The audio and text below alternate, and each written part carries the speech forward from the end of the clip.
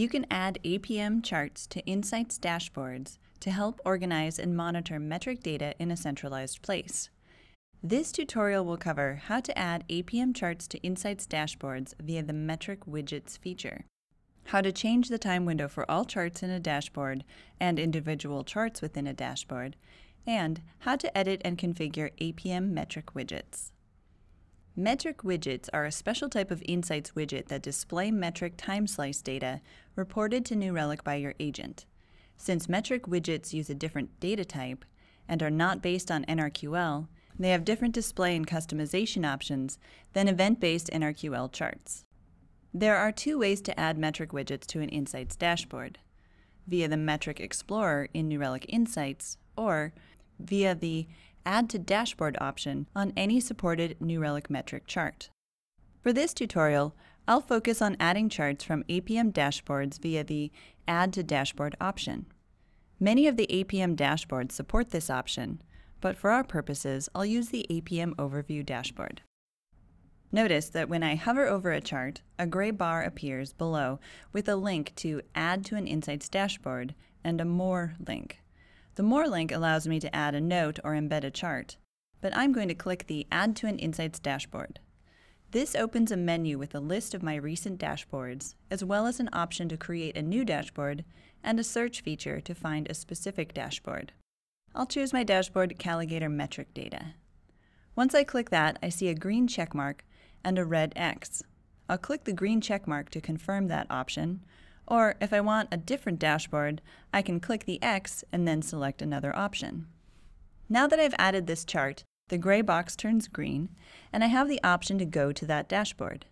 When I click that, a new tab opens with my Insights dashboard I just added the chart to. Because I already had some charts on this dashboard, I'll click the Dashboard Edit button and scroll down to the bottom where this chart was added. I can click and drag this chart up to the top, and then click and drag the bottom right corner of the chart to resize it. I'll click Done Editing for now so I can show you the time window features. Notice in the upper right corner, just below the Edit button, there are a few time window or time picker options. When I click these, all the charts change to reflect that new time window. I can also set a custom time window that works similarly to the APM time picker. To exit the custom time window, simply click the X next to the time window description. Notice on my dashboard, when I click Default, my charts show different time windows. This is because each chart's default time window is the time window I had set in APM when I added the chart. I want to note here that Insights will always display time window results based on your browser's time zone. I can change the default time window for each chart along with several other aspects by editing them. To edit a metric widget from an Insights dashboard, click the Dashboard Edit button, then click the Widget's Edit Chart icon. I can change the title of each chart by putting my cursor in the title field. The title you see here is automatically generated showing the metric name, which is most often going to be the case.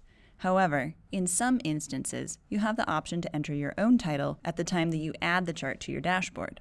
Here, I'm in the APM Transactions dashboard, and I want to add the App Server Breakdown chart for a specific transaction to my dashboard. When I click the Add to Insights dashboard link, it gives me a text field to enter a title. I'll need to do this before I can click the green check to add it to a dashboard, so I'll do that right now. Now, the gray panel turns green and gives me the option to view my chart in Insights. Another variation to the metric widget is the option to view a query in Insights. Here, I'm in the APM Error Analytics dashboard, and I want to add this chart showing my app's error transactions by name. When I hover over the chart, I have the option to view the query. When I click on that, a window opens displaying the NRQL query. I can copy and paste this into the Insights query bar, or simply click the View in Insights button, which takes me directly to the Insights query editing panel. If I click the other option, View in Insights, I am taken directly to the same Insights query editing panel, where I can give my chart a title and add it to my dashboard. I notice that my charts have some pretty varied time windows, so I'm going to edit the default time window for a few charts. To do this, I'll click the Dashboard Edit button in the upper right corner, and then I'll click the Edit icon on the chart I want to edit. I'll click the drop-down menu in the upper right corner and select the time window I want for this chart. Then I'll click Save Changes. Finally, I'll click Done Editing for the dashboard. Now you can see my default for the chart I edited has changed.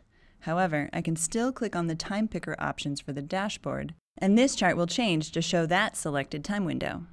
There are a few more advanced customization features for metric widgets I want to touch on. I can view metric values broken out by host.